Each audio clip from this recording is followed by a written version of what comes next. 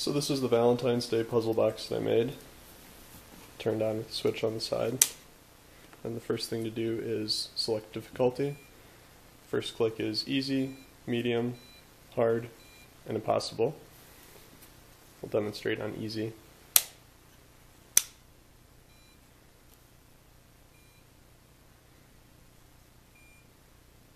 So on easy level it indicates every direction that box needs to turn.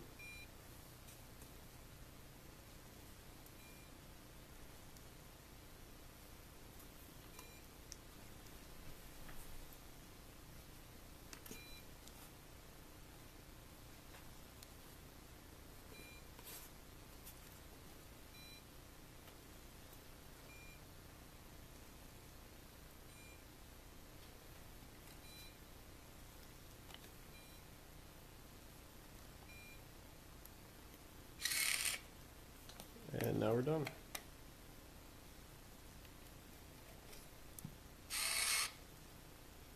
On the medium level, it doesn't give you any LED indication, only an audio indication.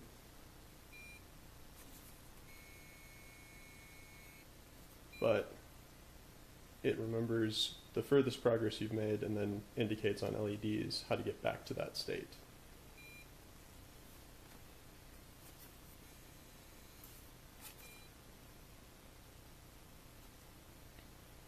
On the hard difficulty, it only gives audio beeps to indicate progress, and on impossible, it gives no feedback and you have to do the entire sequence correctly before it will open.